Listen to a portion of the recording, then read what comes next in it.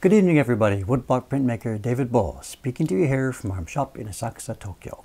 Welcome back, and I apologize that it's been such a long time since our previous offering. This is going to be another in our series of David's Choice videos. You know the pattern. I take a print or prints from either my own personal collection or from our shop inventory here, and I chat about why I think they're interesting or special.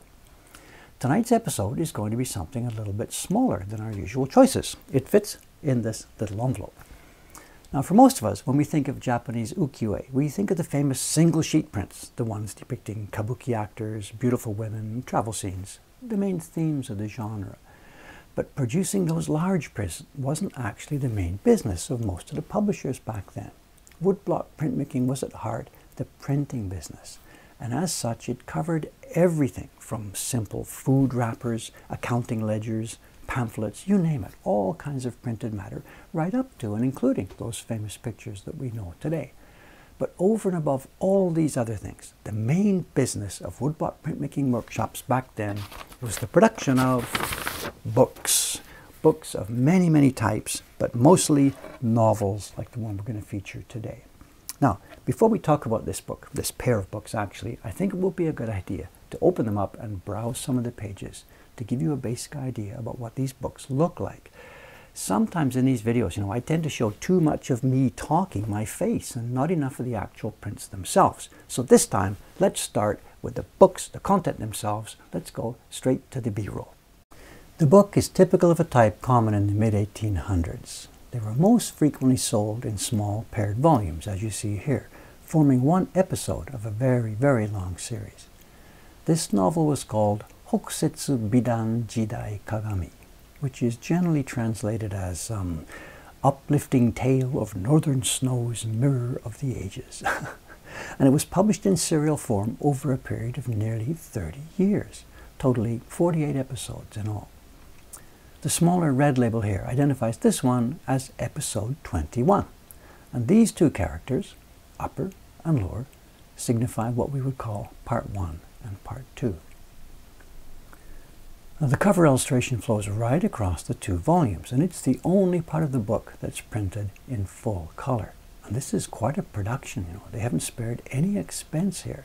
There's a huge number of impressions, many gradations. Look at this, some nuno mezuri. It's printing in imitation of actual fabric. And there's even front rubbing on the obi here to give it a polish. They clearly wanted people in the bookshop to reach out and pick this one up. Well, the books are bound at the spine with thin thread. This is a bit aged, this one, and we'll talk a bit more about the binding system a bit later. Taking a look inside, we can see the general structure. Every spread has a large illustration depicting an episode from the story, and the text flows around the rest of the sheet, pretty much filling it up completely. There's so much for the famous Japanese restraint and the love of empty space with implied rather than in-your-face content. But we have to remember that this was not really high-class stuff at all. And actually, before I even do this, I can know there's going to be Japanese people who might see this video of mine and who will say, "Oh, why is Dave showing this junk to the rest of the world? Can't he find better examples of Japanese culture to show people?" Well, I think that here on this YouTube channel we do pretty well in that vein, and we can let our hair down now and then.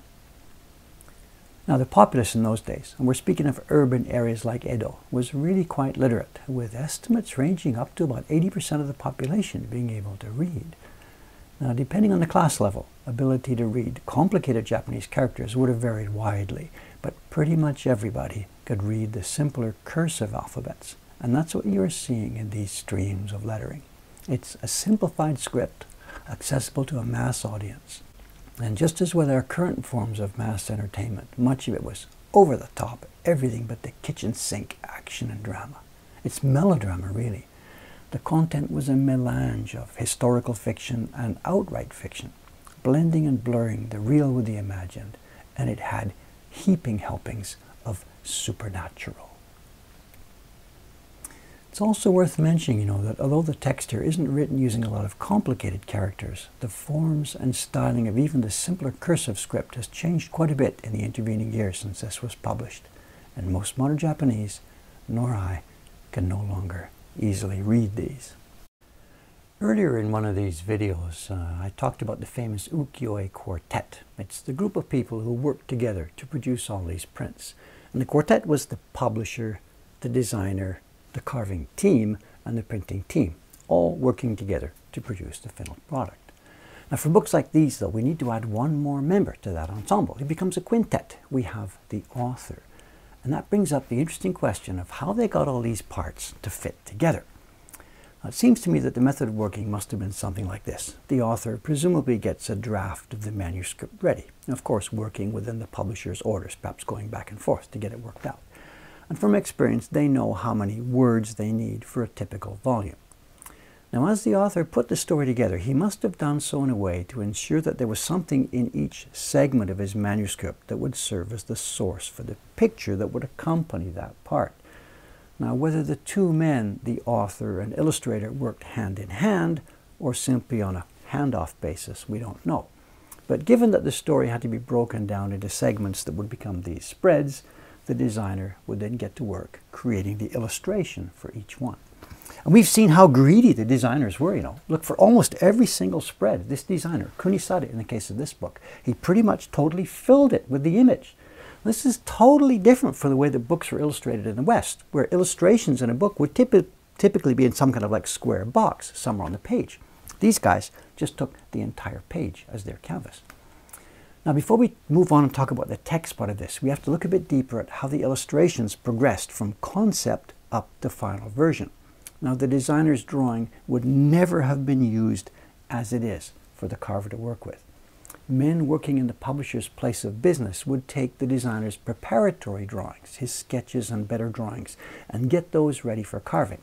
Now, I don't have an exact example from this particular exact book, but I do have a research volume that talks about these points, and it's got some interesting illustrations from a few decades earlier. It was work done by the famous Katsushika Hokusai. Now, these are going to show the kind of things that I mean. Let's take a look. First, look at this pair. What is clearly a preparatory drawing for a book illustration and the image as it later appeared in the published book. Now, the original drawing clearly shows the concept, and the idea is quite fully worked out, but it was not ready for carving at this stage. To see how the transformation might have been made, let's look at another pair. This one is a preparatory drawing over here, and over here is the actual book page. Now, this one has been taken to a much more complete stage than the one I just showed you. And if I were assigned to carve this, I can actually do this. But look, see what's happened here. Hokusai has shown this fabric pattern only once. Yet over here in the finished book, it appears many, many times.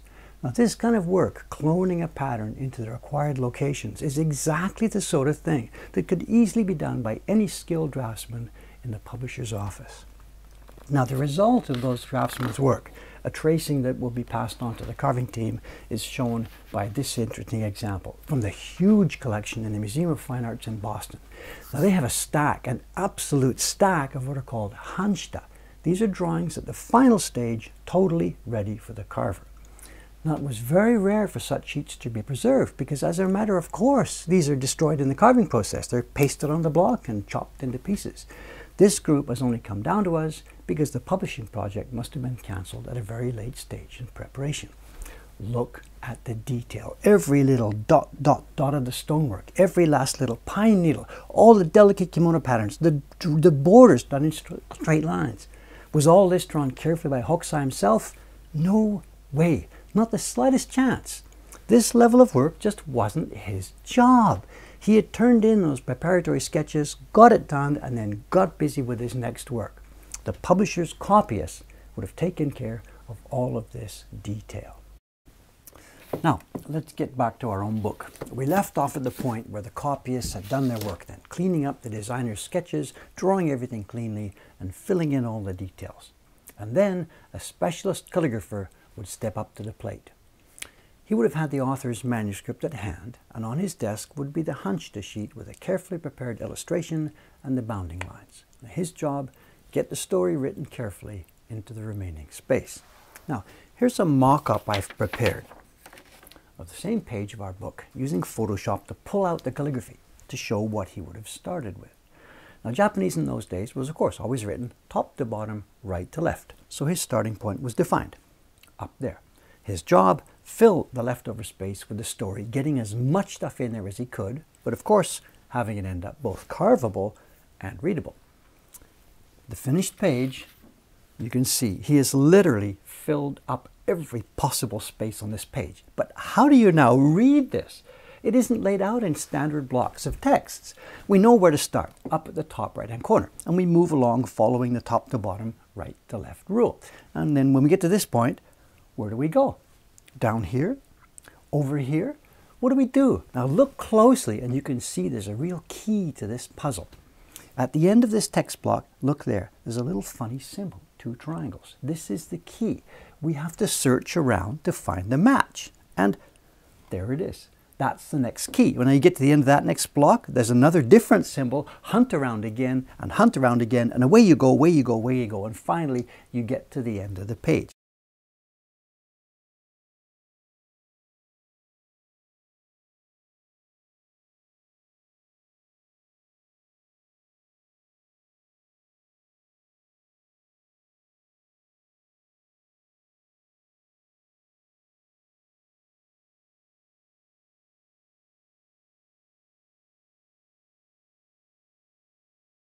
I mean, forget the exciting and dynamic content of the story. Just the process of reading is so much fun.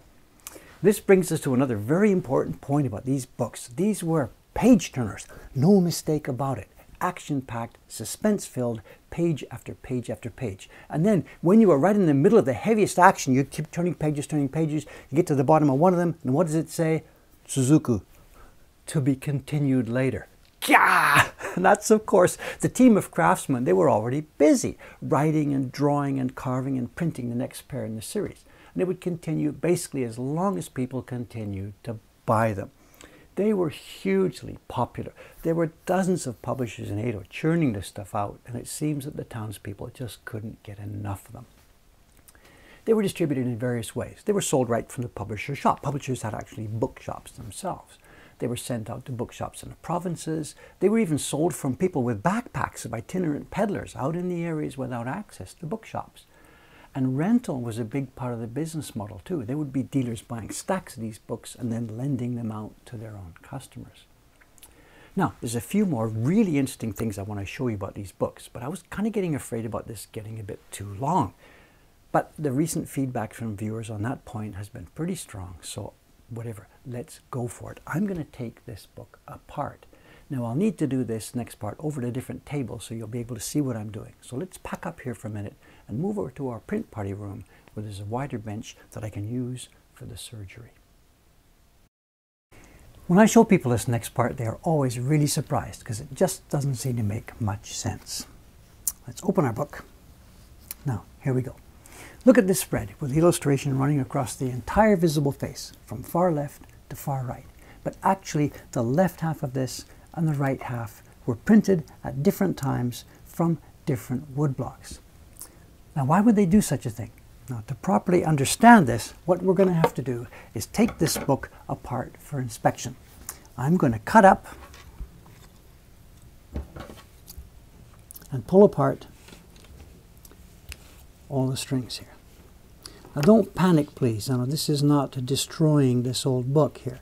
Back in the old days, the strings got old, the strings got torn, people would have done their own repairs.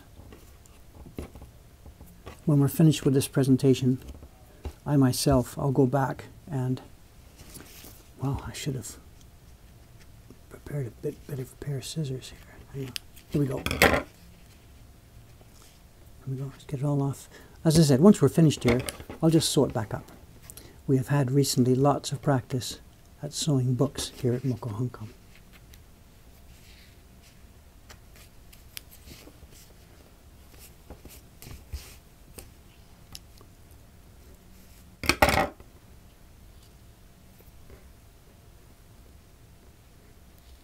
There we go.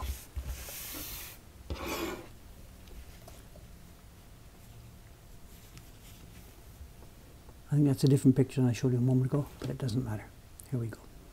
Now, with the book taken apart, you can see how it's going to work. Let's open up some of these sheets.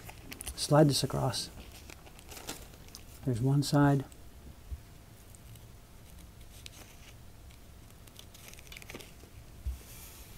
There's another one. We could open the whole book, as you can see. It just goes down, down, down, down, down, down the line. Now, Japanese books of this type, they're printed only on one side of the paper.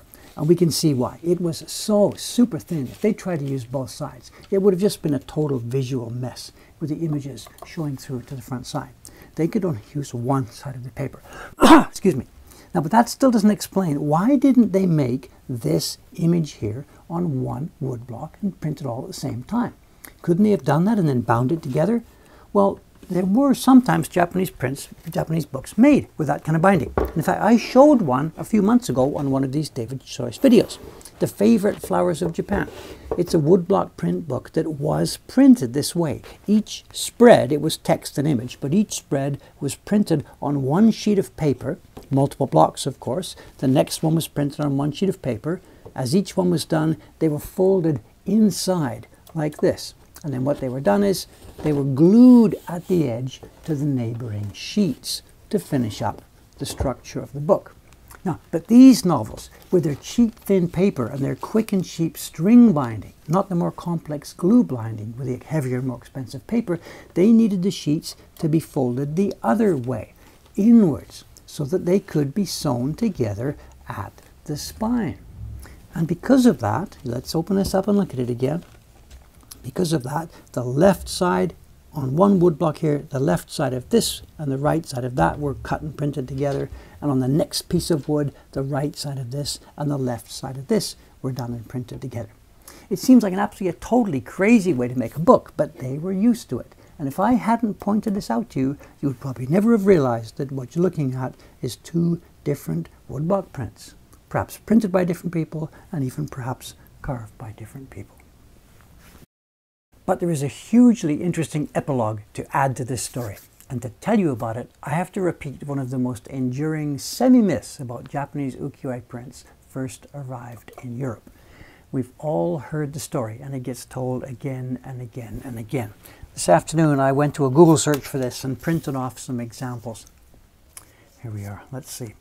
Ukiyo-e was used to wrap lacquerware, pottery and porcelain that were exported overseas. Japan was awash with ukiyo-e in the mid-19th century, and discarded prints frequently became packing material for ceramics and other items destined for Europe. Ukiyo-e became so old-fashioned that the prints, now virtually worthless, were used as packaging materials. The graphic artist Barakemon discovered drawings by Hokusai on paper packing in a box of Japanese ceramics. And it is in that last example that we see the germ of the reality behind this semi-mythical story. Now indeed, ukiyo-e wasn't inherently valued in Japan at that time, but the Japanese did know that Westerners wanted the prints, and they would not have discarded them so carelessly. The image we get here of beautiful Utamaro prints or the great wave being scrunched up to wrap teacups is simply not true. Now what did actually happen? Okay, now remember, back in that period, just as with many Western societies at the time, there was no such thing as garbage in the modern sense of this thing has been all used up, so let's throw it away. That wasn't how society worked. Such a thing as a kimono, for example, would be worn, then transformed and recut into some other type of clothing, then eventually transformed again and again until maybe in the case of that fabric, it got down to cloth scraps for wiping the floor or something. Then maybe even those scraps would be used as a filler for padded clothing. And then maybe finally even having the threads pulled and reused. They didn't have the terms reuse and recycle like we do, but they certainly knew how to do that.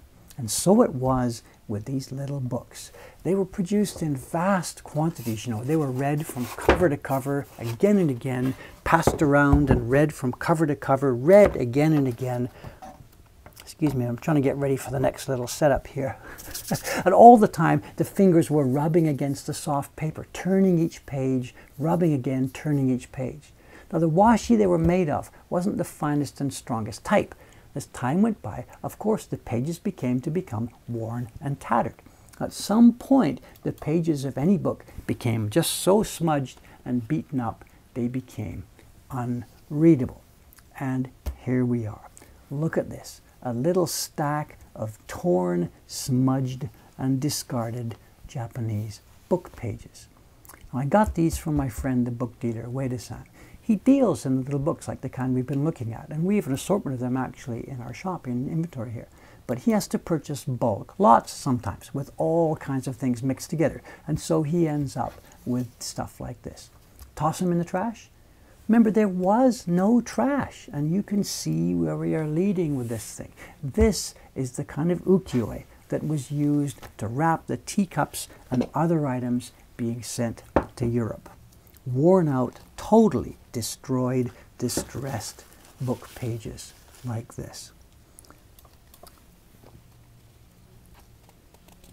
I don't need a whole lot of imagination to understand what would have happened at the other end when the shipping crates were opened.